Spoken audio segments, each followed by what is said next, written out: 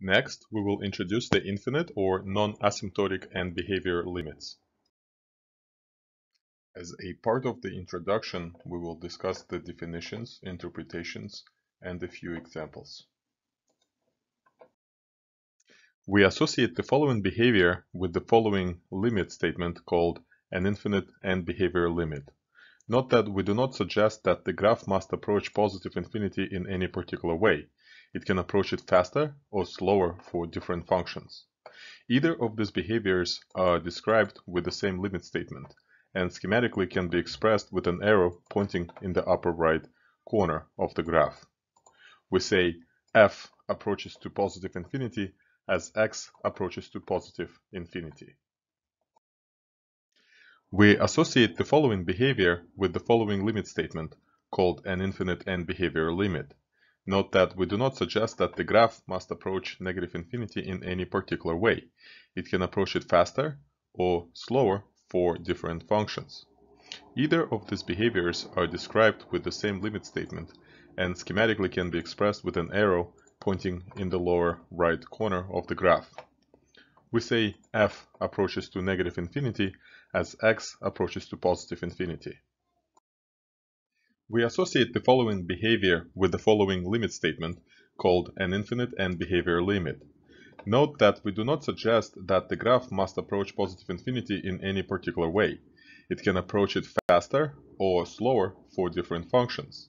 Either of these behaviors are described with the same limit statement and schematically can be expressed with an arrow pointing in the upper left corner of the graph. We say f approaches to positive infinity as x approaches to negative infinity. We associate the following behavior with the following limit statement called an infinite end behavior limit.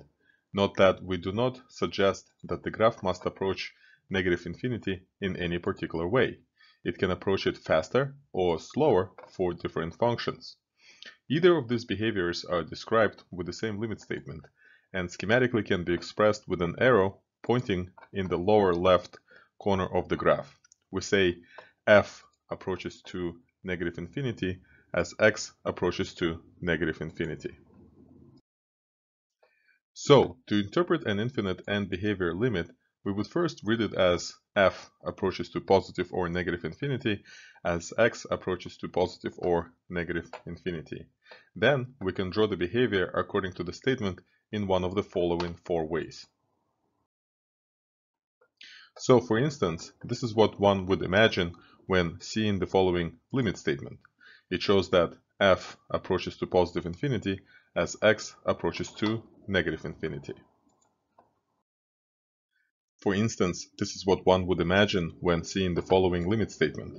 It shows that f approaches to negative infinity as x approaches to positive infinity.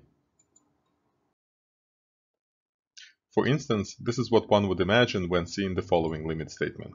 It shows that f approaches to positive infinity as x approaches to positive infinity.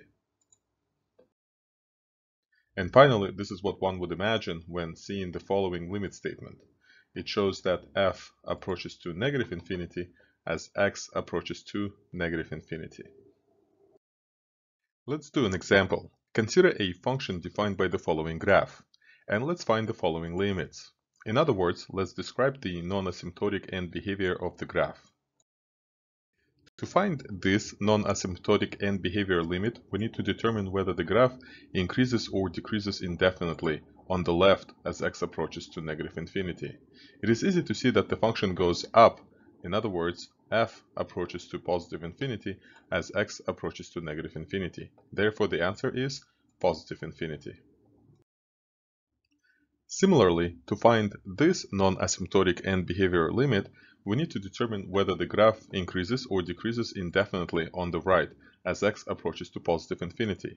It is easy to see that the function goes down. In other words, f approaches to negative infinity as x approaches to positive infinity. Therefore, the answer is negative infinity. Let's do another example. Consider a function defined by the following graph. And let's find the following limits. In other words, let's describe the non-asymptotic end behavior of the graph. To find this non-asymptotic end behavior limit, we need to determine whether the graph increases or decreases indefinitely on the left as x approaches to negative infinity. It is easy to see that the function goes down. In other words, f approaches to negative infinity as x approaches to negative infinity. Therefore, the answer is negative infinity. Similarly, to find this non-asymptotic end behavior limit, we need to determine whether the graph increases or decreases indefinitely on the right as x approaches to positive infinity. It is easy to see that the function goes up. In other words, f approaches to positive infinity as x approaches to positive infinity.